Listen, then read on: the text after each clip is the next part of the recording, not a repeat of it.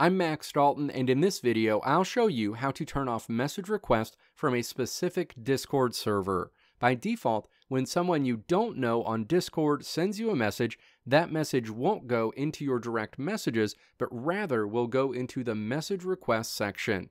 As a result of this, you may miss some messages you actually wanted to get.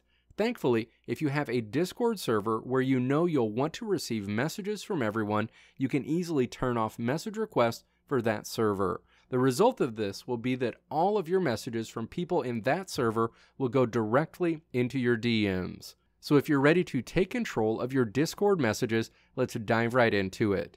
Step 1. Open the Discord app on your iPhone, iPad, or Android device, and then tap to open the server you want to turn off message requests in.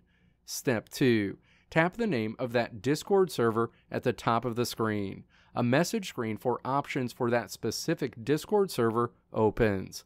Step 3. Tap to toggle off Allow Message Request. Going forward, all messages you receive from users on this server will go directly into your Discord direct messages, including messages from people you may not know. Let me know if this video helped you out in the comments below. If you liked what you saw here, click the video links on the right side of the screen to check out another video.